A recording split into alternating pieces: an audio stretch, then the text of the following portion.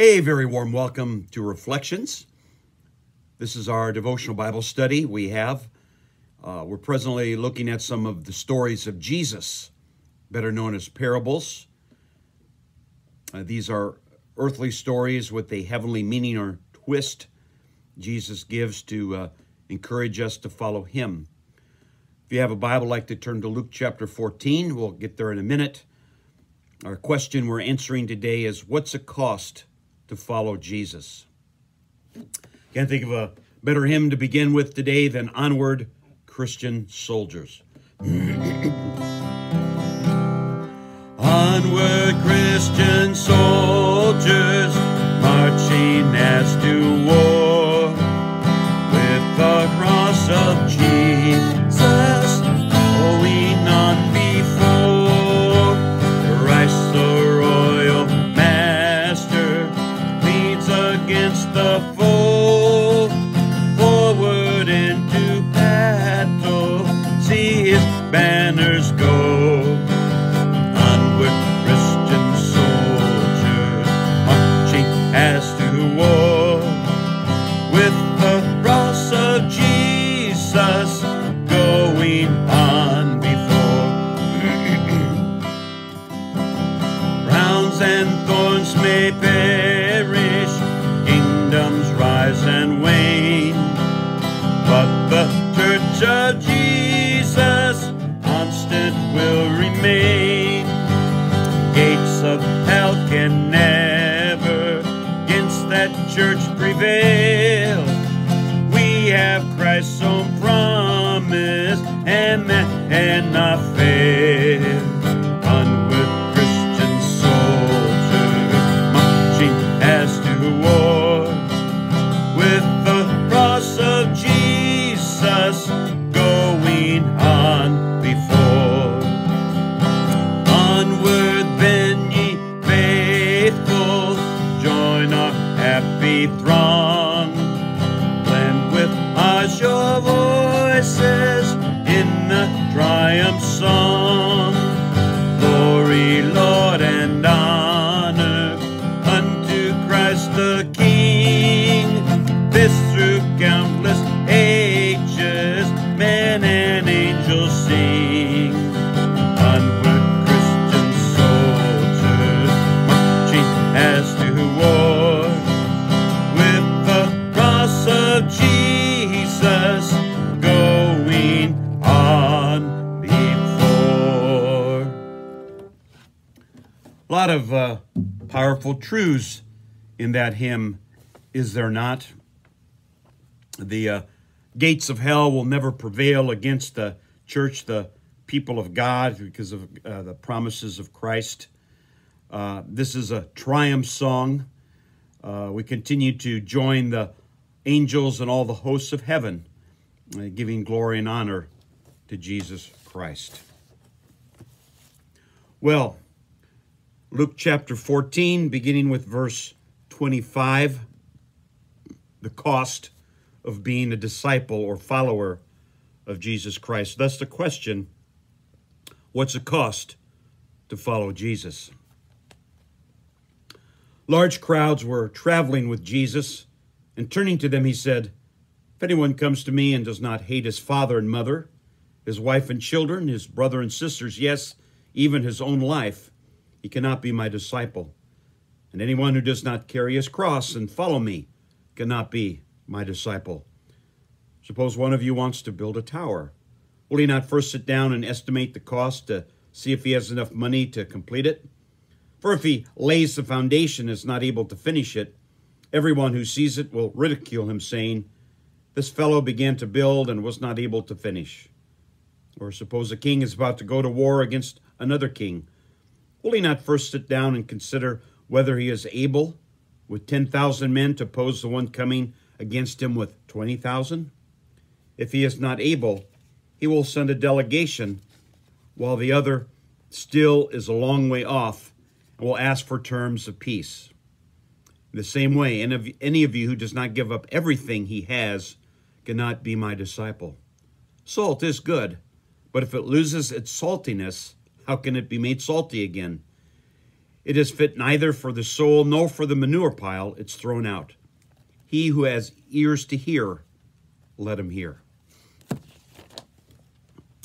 There was a Russian comedian, Yakov Smirnoff. He was amazed at the variety of instant products in the United States. Powdered milk. You add water and you have milk. What a country. He said, powdered orange juice. You add water and you get orange juice. What a country. Then he saw baby powder. He said, oh, what a great country. Yeah, if you want a baby, just add water. That's why he's a comedian. Well, one thing is for certain, there is no such thing as an instant follower of Christ. There's no such thing as an instant child. Same way with the disciple.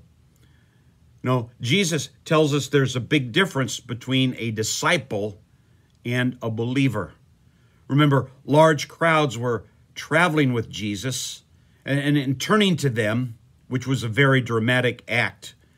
Turning has the idea of twisting forcefully with deliberate effort. Say Jesus spun around this morning and pointed at you and said, "Why are you following me?" Well, some in Jesus' day just wanted to see a miracle or get another free meal. Now, we like to check things out ourselves, don't we? Every time you notice an auto accident on a highway, it slows down traffic on both sides. Well, people tend to slow down to see what happened. Well, that was the crowd in Jesus' day. Like the crowd, people at times want to see what happens next. And the crowd is about to become smaller. Jesus describes what a real disciple is all about. There was a hog and hen who heard about a church's program to feed the hungry, and so they discussed how they could help. The hen said, "Oh, let's provide bacon and eggs to feed the hungry." The hog replied, "One thing wrong with your bacon and eggs idea. For you, it only requires a contribution, but for me, it will mean total commitment and sacrifice." Jesus also requires total commitment. What's it cost to follow Jesus? Well, what we read, he shares several marks of discipleship or signposts of what it means to be a disciple. He begins with family. If anyone comes to me and does not hate, wow, that's strong, isn't it? Hate father and mother, wife and children, hate brother and sisters, hate even your own life, cannot be my disciple. Well, imagine how offensive that was to the listeners of Jesus' day. See, there was that culture honored family. It was a very high obligation. One pastor entitled his message on this very passage, "How to Hate Your Wife." Well, again, Jesus often used figures of speech to give his words a greater impact. He simply employed hyperbole, an intentional exaggeration to emphasize a point. You know, I think wives use hyperbole, something like, "I've told you 1,000,000 times to put the seat down." Point well made. Well, the word hate here means to prefer above. So if anyone comes to Jesus and does not prefer him over other relationships, even his own life, cannot be my disciple. See, to be a disciple or our love for Christ stands above even family. Diane Curry and Heather Mercer were held prisoner by Taliban for 128 days in Afghanistan. Both were committed Christians. Dateline interviewed Heather's mother, who opposed her decision, and the media tried to play up the story to show Heather's commitment to Christ divided her family. Her book, Prisoners of Hope, she wrote, and I quote, "We answered hard questions posted by our families. Extraordinary are the parents who don't balk at the idea of their child moving to a third world, war-ravaged, drought-stricken country, and in this case, a country serving as a hub for international terrorist activity. That we had decided to go as Christian aid workers to a country where a harsh, unpredictable regime severely curtailed religious freedom gave most of our loved ones pause at best, and otherwise prompted serious alarm. We were asked, "Aren't you being foolish? Why would you jeopardize your own safety?" Well, Jesus' love for him to make a difference, to share the gospel, was more important even above their own personal lives. Then Jesus went on to say, and anyone who does not carry his cross and follow me cannot be my disciple. Now, a cross for many is associated with putting up with an obnoxious relative, an illness, or an affliction. People say, well, I have lower back pain. I guess it's the cross I must bear. You know, a junior executive had been complaining to his wife of aches and pains. Neither one could account for his trouble. Arriving home from work one night, he informed her, "Honey, I discovered why I'm feeling so miserable.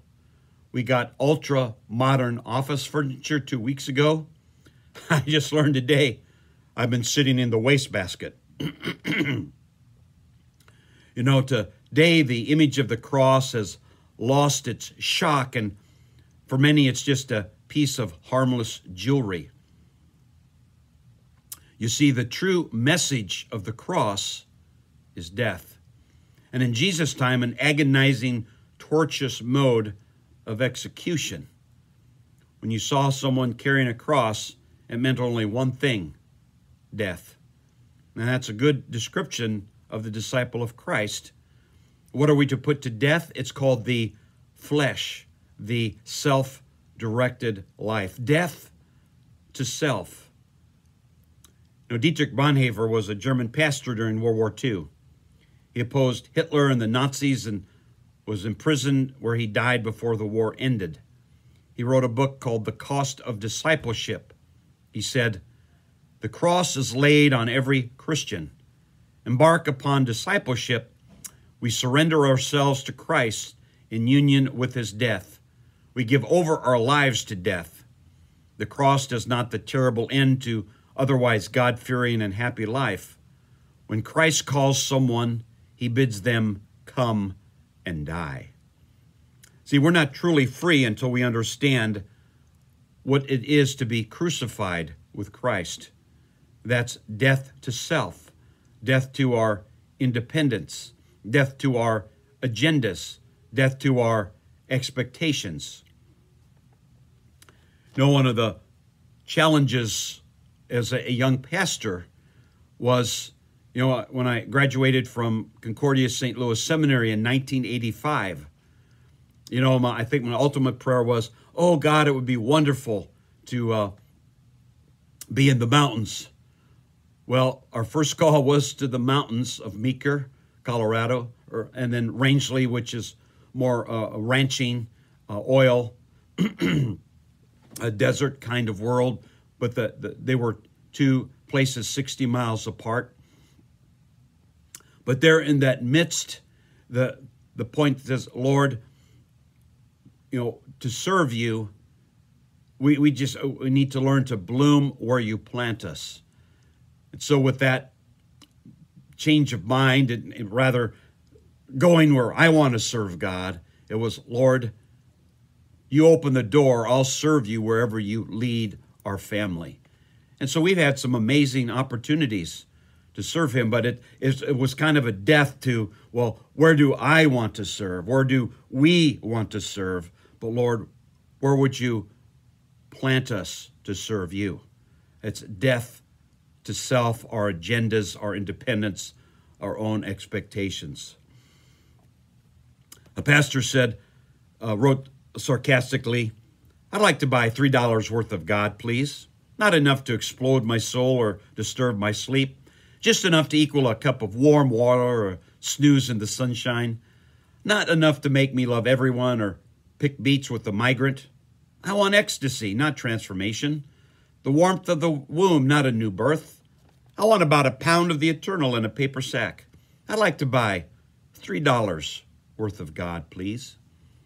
See, many want the blessings of God without being transformed by Him. Christ bids us to come and die. What is He working on in your life that He wants to put a death to? Death of worry, death of you fill in the blank.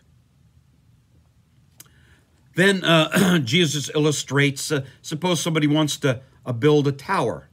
Well, they estimate the cost to see if they have enough money to complete it. Because if they lay the foundation and can't finish it, people will make fun because they began to build but were not able to finish the project. See, there's no such thing as coasting or spiritual retirement in the kingdom of God. God calls us to finish well. See, not everyone in the Bible finished well. Noah, Samson, Solomon are a few examples. You know, Billy Sunday played professional baseball from 1883 to 1890 for Chicago, Pittsburgh, and Philly. He held the National League record for running bases in the day of 14 seconds. One of the most famous preachers of his day, he laid the groundwork for the Billy Graham crusades. He said, "Stopping at third adds no more to the score than striking out. It doesn't matter how well you start if you fail to finish strong when we are in trouble." Paul said to the Philippians, "Being confident of this, that He began a good work in you, will carry it to completion." Well, the good news is none of us are finished yet on this side of heaven. The finish line is still ahead. The best is coming, a glorified body. But God calls us to finish well.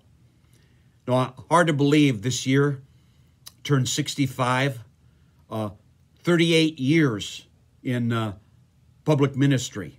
It boggles the imagination where the time goes. In 2 years, it'll be 40 years in ministry. So I was kind of teasing our executive director, Lynn, said, well, I'm giving you my 12-year notice now just so there's no surprises. She kind of chuckled, and so did the staff. But it meant that, my heart is to keep serving Jesus Christ. When I'm 77, that would be 50 years in ministry. Now, I don't know what the future holds. I know who holds the future. But Lord, whatever it is, each of us, Lord, we just want to finish strong the Christian race that you've given us. Doesn't matter what our station in life is. Doesn't matter what's going on. Lord, by your grace, help us finish this Christian race because we know the best is coming. A reporter asked a 104-year-old woman, what is the best thing about her age? She said, no peer pressure. That's what I call a finish strong attitude. And most centenarians, when they ask them, what's the secret for living 100 years or longer? They said, 2 things. Learn how to handle change and a relationship with Jesus Christ. There's no greater joy than knowing that Jesus went to the cross, shed his blood, rose victorious, conquering sin, death, and the grave for you and me. And to every repentant heart, by his grace, through faith in Christ, we can live each day as a loved and forgiven child of God. That is the most wonderful truth. Jesus loves me, this I know, for the Bible tells me so. Then Jesus goes on to describe a king about to go at war with another king. And, well, he's considering, can my 10,000 men go against the one with 20,000? I don't think I'm going to risk it. So he'd send a delegation and ask for terms of peace. And Jesus said, in the same way, any of you who does not give up everything cannot be my disciple. See, you and I are one of the kings and God is the other. because we can never win against God. We must surrender to him, and that requires great humility to ask for terms of peace. It takes great humility to surrender all to Jesus. You know, on February 3, 1943, a troop ship, the Dorchester, was carrying more than 900 soldiers. A German U-boat spotted the convoy and fired 3 torpedoes at the ship. Only one struck the target, but the blast below the waterline fatally damaged the ship. In the cold darkness, the crew was ordered to abandon ship. There were not enough lifeboats for all the men, nor were there enough life jackets. 4 chaplains helped comfort those injured in the explosion and those who feared death. When the ship was all ready to sink, the chaplains gave their life jackets to those who had none. They gave up their own lives in order to save others.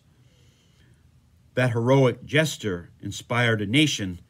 Congress voted a special medal in their honor. Now, most of us are not called to physically lay down our lives, but many need our help.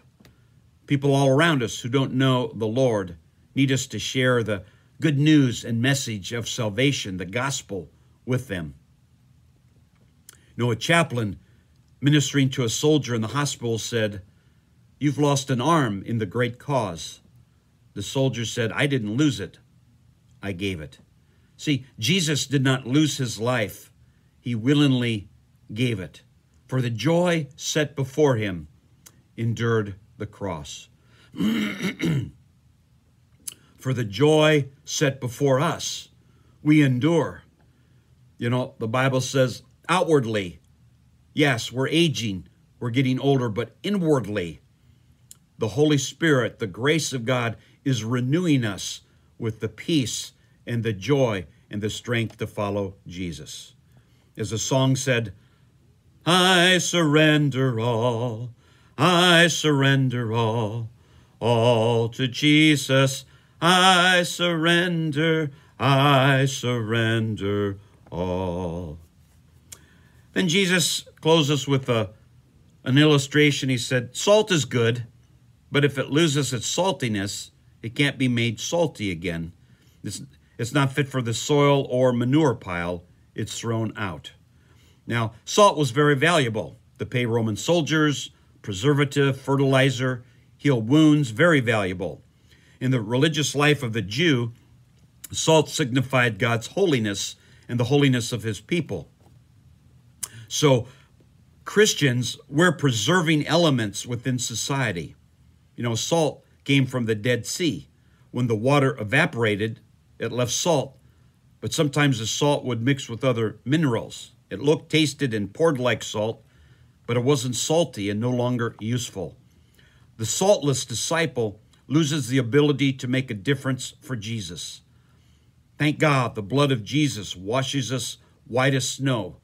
And so we are sanctified, set apart for service. You know, one pastor said, I'm only one, but I am one. I cannot do everything, but I can do something. What I can do, I ought to do, and what I ought to do by the grace of God, I will do. You know, I'm amazed at the many people in our Bluffs community who are willing hearts to serve and make a difference for Christ. I'm grateful for the servants who on Sunday morning come and take of their time and wheel care center residents down so they can worship Jesus on a Sunday morning. Makes all the difference. Without those servant hearts, we wouldn't be able to be there in the Sunday service. And there's no greater joy than being in church on Sunday, is there? A big difference from viewing it on a screen. You know, there was a young boy who sat in church and watched as the offering plate was being passed. He reached inside his pocket for something to put in. To his dismay, he had nothing inside. As the plate was passed down his row, he put the plate on the ground and stepped inside. He had no money to give, but he gave the most important thing he had, himself. These are the powerful words of Jesus. Followers of Jesus put Jesus above family. Followers of Jesus are continually dying to their ways.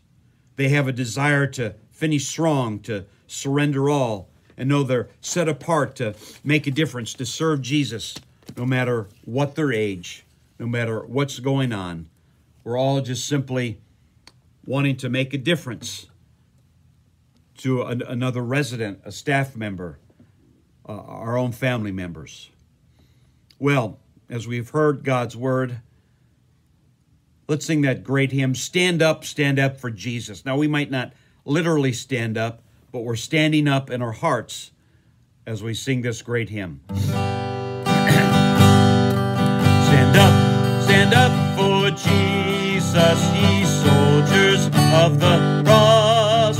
Lift high his royal banner, it must not suffer loss. From victory unto victory, his army he shall lead, till every foe is vanquished, and Christ is Lord indeed. And up for Jesus, stand in his strength alone. The arm of flesh will fail you, ye dare not trust your own. Put on the gospel armor, each piece put on with prayer. Where difficulties or danger be never haunting there. Stand up for Jesus, the strife will not be long. This day the din of battle, the next the victor's song. The soldiers overcoming, their crown of life shall see, and with the King of glory shall reign eternally.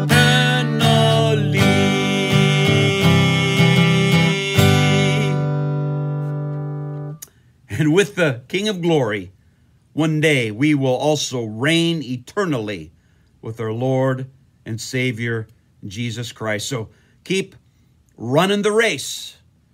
It might not always be easy, but it's a marathon, not a sprint. We have the grace of God, the Holy Spirit empowering us to keep on making a difference, assuring us we are a loved and forgiven child of God. So may that grace, may the peace of our Lord Jesus Christ be multiplied unto you until we meet again.